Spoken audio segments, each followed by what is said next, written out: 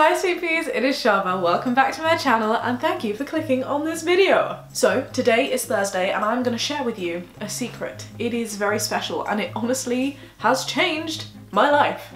This may sound very dramatic, but for any of you who have experience with bras, you'll understand that this is a daily thing. And for me at least, it was a very uncomfortable thing until I went for a bra fitting. And now I'm going to impart the knowledge of that experience to you.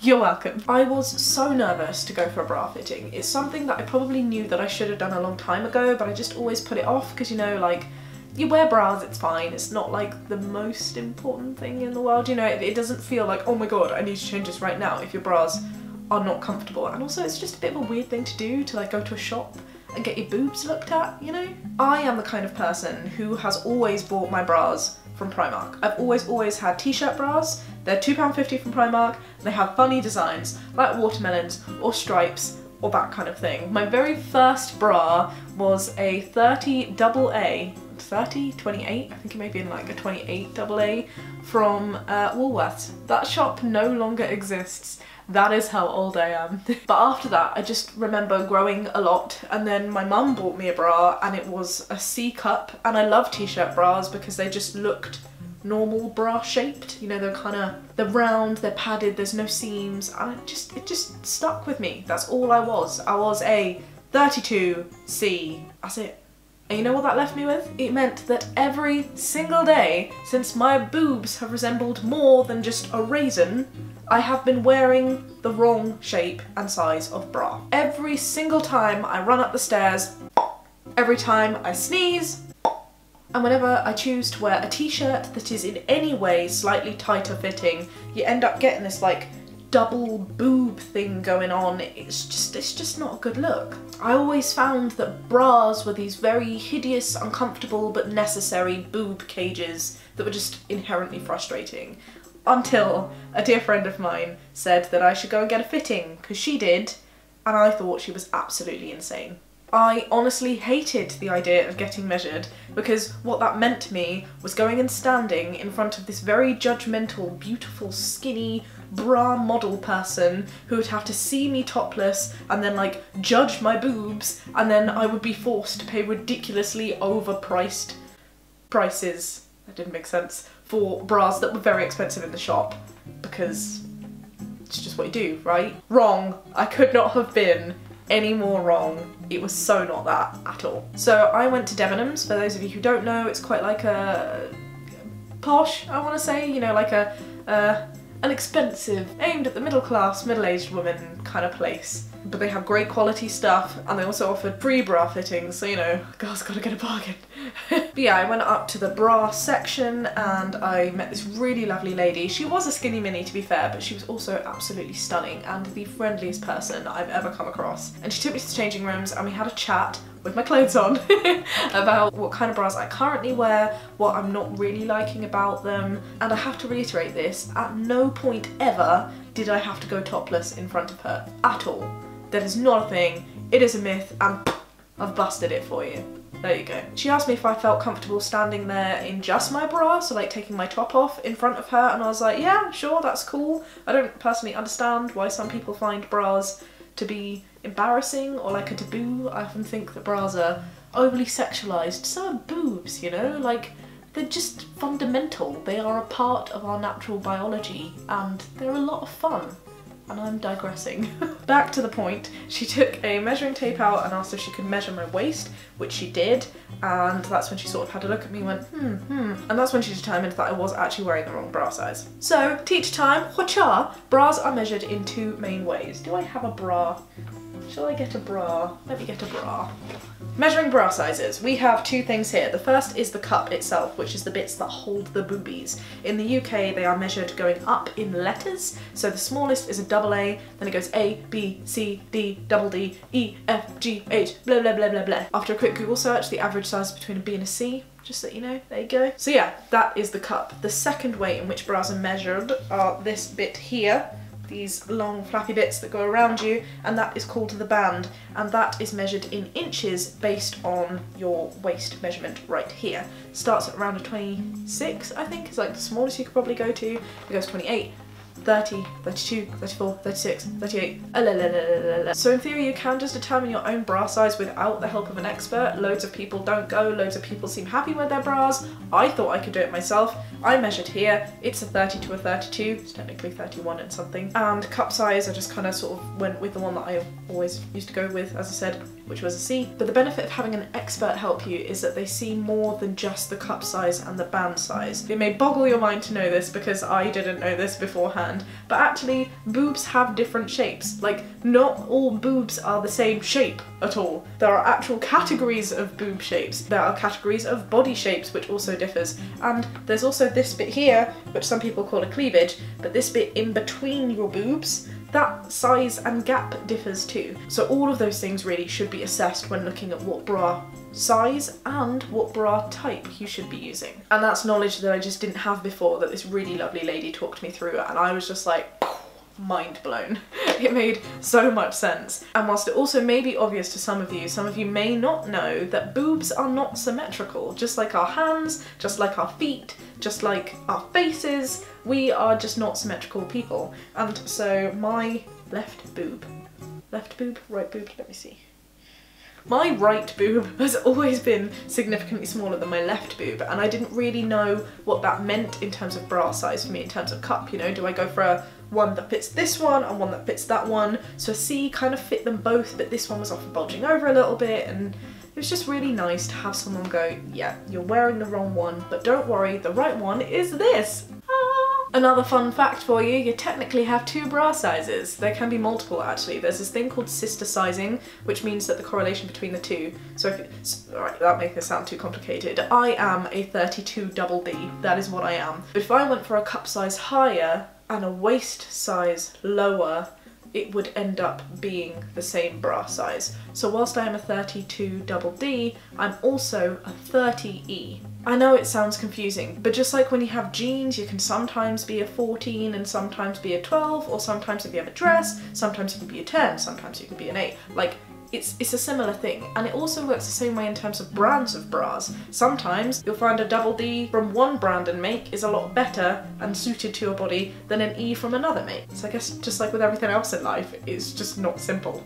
So being a double D, I found out that actually I was 2 cup sizes bigger than I thought I initially was, which was insane. Like, my tiny mind could not comprehend how that could be the case. But this is my point. This is why I needed a bra expert to tell me, because it's not a conclusion that I would have come to by myself, and I'm not going to go out there and buy different bras that are, you know, expensive or would cost me any amount of money just to try it out. So there you go, I got my actual size, and that was only 1/2 of what was super important and useful. The other really important thing that we did was then try out a variety of different styles and types of bras that I didn't realise made such a difference to how you felt. The different types of bras are not just a visual thing, though it is important to wear bras that you feel sexy and feeling yourself in, because, you know, like, you still wear them, even if they're not seen to the world, you want them to be pretty for you, you know? But yeah, it's more than just prettiness. Different bras feel different ways. There was one bra that I really didn't get on with. There was this thing that sort of you fastened on the arms and you grabbed and it kind of thingied at the front, and it was just like a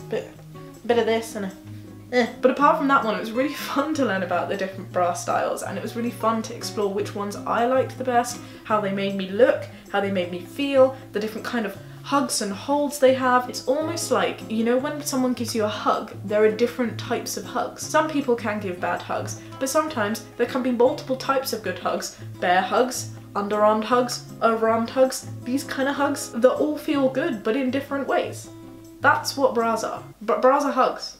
Guys, bras are hugs. So I have always gone for t-shirt bras. That is what this bra is right here. There are various reasons for this. Number one, I just think they look more like conventional bras. They have really cool patterns on them most of the time because they're just smooth and seamless, and who wouldn't want a pattern of watermelons on your watermelons, you know? And the seam thing really was a big deal for me. I liked the idea that they seemed padded and therefore supportive, and when I put some clothes on over the top, I didn't see this line and then this little indent that made like a nipple shape, which, you know, is cool for some people, but for me personally, I don't like seeing that on myself, so t-shirt bra was a way to go.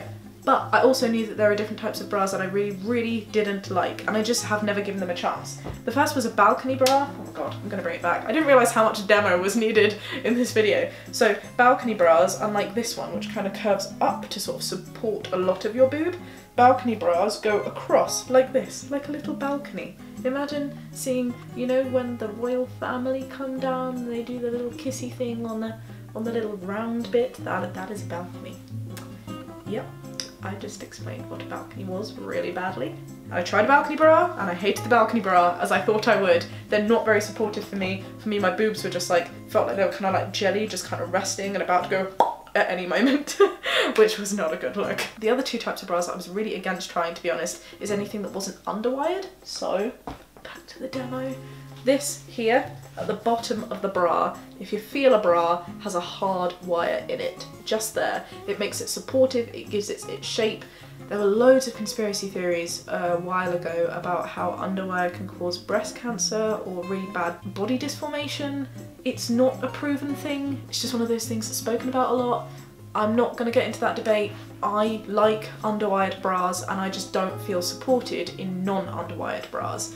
I tried on a bralette, which she gave to me, which didn't have an underwire at the bottom, and that was the only type that I would consider wearing, but that's because it had such a thick band underneath. It almost acted like an underwire in itself. So yes, I found out and was very happy to confirm that I didn't like non-underwired bras. I like bras with underwire. The third type of bra that I didn't like, as I mentioned, I love these bras, t-shirt bras, because I love the padding. They feel squidgy, they feel, oh, what's the word? They've got a shape to them, you know, they've got a form. They always look like a bra, right? They always look like there could be a boob in that. Do you know what I mean? What can I compare it to? Okay, like a cake mold. You've got tinned cake molds, which are metal, and they always have the shape of the mold, right? Then you have silicone cake molds, which I was trying to use as the other example, but just like a tin cake mold, they are padded bras. In fact, they're more like padded bras, right? Because they maintain the shape of the mold, but if you touch the silicone, it can be bendy too. A non-padded bra would kind of be like an icing bag. It just is floppy and empty, and then when you put the icing in, it takes the shape of the icing. Padded bras are silicone cake molds. Bras are hugs, padded bras are silicone cake mold, and unpadded bras are icing bags. There you go. I am such a good teacher today. What? But yeah, I've always liked padded bras. I think unpadded bras to me just reminded me of my mum and my nan, and also I don't like the look of them very much. I always found them to be very old, they often look very lacy, it just wasn't for me. However, going to this bra experience changed that. I really like non-padded bras now. In fact, they work so much better for my boob shape. And that was the most important thing that I learned. So I normally wear padded bras, and because there was a fitted shape, my boobs that didn't quite fit the perfect normal shape just sometimes moulded out of that a little bit. Whereas now, actually the bra that I'm wearing now, let me show you. Look, this is quite possibly the worst outfit to be wearing. So this bra here is a half padded bra, and it just works so much better for my bra shape because on the top, my boobs can do what they want. They can fill the icing bag. Get it? Get it? It was a good analogy. As they should. As they naturally intend to. So now when I go up and down the stairs, my boobs don't pop out. They just fit, and I wouldn't have learned that if I didn't go in to see the bra fitter. And also another point that I was so wrong on, I thought I was going to go into Debenhams and I thought that I was going to spend easily £60 down with 3 pairs of bras that I probably wasn't going to wear again. I could not have been any more wrong. I went in, this fitter, when she brought me the bras to try on, they all came from the clearance section, and this particular bra was £7. The other bra that I'm about to show you was £3.60, which is not that much more expensive than the ones that I normally buy in Primark. And I walked away, I think, having spent around definitely under £25 with 5 new pairs, all that I really love. The whole thing took about 45 minutes. It was a total game changer for me, and I honestly cannot recommend it enough. Tell you what, let me go and show you a proper unpadded bra. Here, you see this? Doesn't that look like the grossest, most granified bra? On the side, I was just like, why are you giving this to me? absolutely no way am I gonna wear this. Why? Why? But I tried it and look, it's wonderful. It doesn't look granified at all. It fits my boobs so well. It feels like I'm having a huge hug and I love it. And having someone to talk you through means that they can show you things like how the straps are supposed to work, how they work on my, for example, particularly narrow shoulders to stop slipping down, though I'm still not 100% on how to do that. Also, how to put the bra on properly in the first place. My boob shape in particular means that, you guys might get this too, when you put on a bra, here at the bottom, it kind of just always sits higher. There's like a gap between the whole thing and the rest of my body. And I really, really hated that, and I thought that meant that my bra was too big and didn't fit me. But actually, the way you put a bra on is you need to get in there and scoop the little guy up and make sure that this does fit right underneath. And you know what? Just little tricks like that really, really help. They really help. It sounds like common sense, but until you go and speak to someone about it, you're not gonna know. And also, as I'm now sitting here in my bra, she told me so many things about the fit that I just thought, whoa, is this right for me? But actually, it's okay. I have a big gap here in between my boobs. I have friends who have boobs like this. I personally think that's a lot prettier, but it's not my body, and that's okay. And so these kind of bras, which are free-forming, fit my body so much better and make me feel more protected. Because of my boob shape, push-up bras and plunge bras are not my friend, and that's okay. And also, if extra parts of your body, like this, do this, see what I mean? It kind of goes over a little bit here. That's okay too. It doesn't mean that the bra is not fitting properly. This is how my bra fits. See? Let me show you. See this bit here? Can you see this? Like this? That doesn't mean the bra is not fitting properly. That is not fat or unhealthy stuff. It is just skin. It is just flesh. That is a horrible word, but it is in essence what we are made of. And the biggest question, to be honest, is how it feels. So for me, this feels perfect. It doesn't feel tight. It doesn't feel like it's pushing in or, you know, gripping me in any other areas. Apparently a great test whether your bra is fitting perfectly is if you put on a white t-shirt underneath, does it look like anything is bulging out? Because if it does, then it's probably not fitting you right. But there you go. Honestly, it was one of the best experiences. It has changed my life in a small but meaningful way that I now feel all the time, and I cannot encourage you enough to go and do it, especially if you're not feeling very comfortable with the bras that you're currently wearing. I think you'll be really surprised at what you can learn, and also how much fun it is to find a new fashion accessory. I love bra shopping. So if you're in town and you haven't got it done before, go and get your bra fitted. It takes under an hour, it's not scary, you don't need to book in advance, and it is super, super useful. I've really enjoyed making this video. I hope you guys have enjoyed watching it and have maybe learned something from it. I may do more boob bra related videos in the future. That could be my USP. If you like this video, do give it a thumbs up. Go and get your boobs checked and tell me all about it in the comments below. If you're feeling brave, let's talk about boobs and bra sizes. It shouldn't be something that's stigmatized or sexualized. This is the kind of thing that we should be learning in schools. Bras are hugs, bras are piping bags. Yes! Anyway, that is it from me today. I'm gonna go put my clothes on and carry on with the rest of my day. Give this video a thumbs up, subscribe if you'd like to see more, and I'll see you next Monday with another vlog. Be kind and have a great day.